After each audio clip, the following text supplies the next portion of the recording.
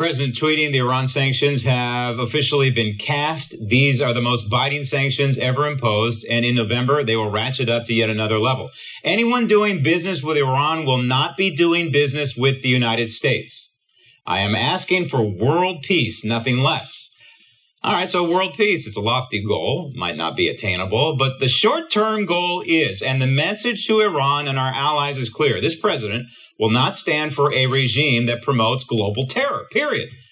And if countries want to do business with Iran, then they will lose the U.S. market. This president cannot be any more decisive and clear on Iran, can he?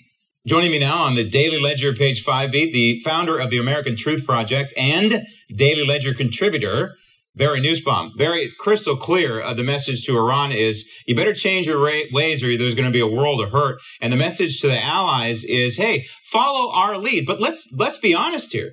The so-called allies, especially in Europe, support the JCPOA, the Iran nuke deal, because they see money in it. They want to keep the relations open with Iran because it means money to them, which is a very, very dangerous and short-sighted way to look at this. Graham, you're 100% right. Nobody, and I mean nobody on the planet, believes the JCPOA was a good deal in terms of limiting terrorism being exported by Iran, stopping Iran from going nuclear, stopping Iran from building nuclear missiles, and stopping them from exporting revolution. They loved the JCPOA, and they still love it because it's opening up enormous markets to them.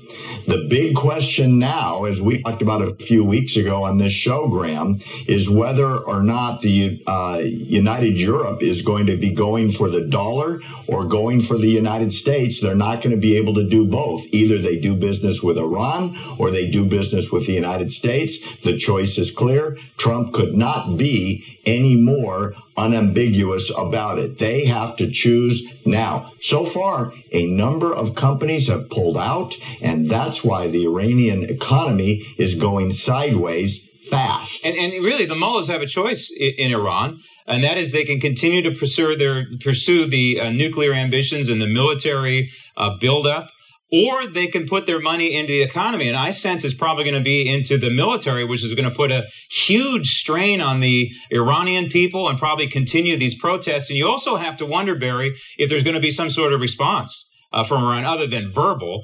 They're really limited in their responses, right? I mean, the economic, they don't have much to go there. Allies, They only have a couple of allies. The only response I could see would be some sort of a military response. Well, you know, they're saber rattling all over the Gulf right now. They're sending patrol boats up to our ships and other ships.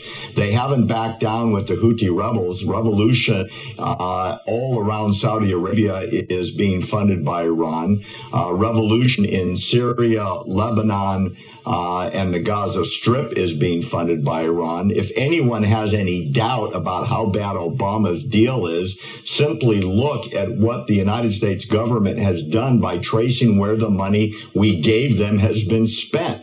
None of it went to the Iranian people. It went to exporting revolution. I can't see that changing. They will shoot people down in the streets, just like they did during the Green Revolution when Obama did nothing to help the people in the streets. They have no qualms about slaughtering their own citizens and keeping the money for military export. I don't think that's going to change, Graham. By the way, North Korea is watching this, and the message to North Korea is, hey, Rocket Man, you better watch out, because the same thing could happen to you very quickly. Barry, thanks.